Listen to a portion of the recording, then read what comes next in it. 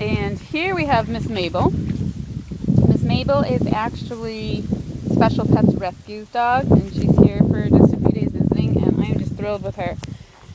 It was so nice to be able to get to know this dog. She's just wonderful. She's so easy to care for. She's pretty devoted. She can be clingy. And what was funny was that she went from clinging to Lydia from Special Pets Rescue to clinging to Dexter. Lydia took Dexter for me, and now I've got both of them here, and I'm taking Mabel for her. So we're just kind of, working with the dogs, trying to get him socialized, moving him around, getting him exercise. She loved being able to run here. Now, Lydia runs them. She takes them out. She lives in Santa Rosa, and she takes them out to the lake and stuff, but here it's a little different. I mean, we're talking huge hikes, off leash, forever.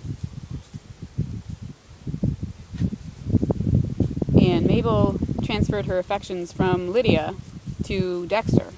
And poor Dexter always had a companion, whether he wanted one or not. And now, now that she's got to know me, she's settled down a little bit, doesn't seem as needy. So look at those ears, they're huge. So she's wonderful, she's easy, she's house trained, she's easy to care for. I can go to work every day, she doesn't, freak out. She doesn't go crazy when I come home, but she definitely, when I'm here, she wants to be with me, which is nice. I enjoy this, I always know where she is. But she did, they took off after a deer the other day, didn't catch it, and her and Dexter, and I know Dexter knows his way around, so I'm perfectly comfortable with him not coming home right away.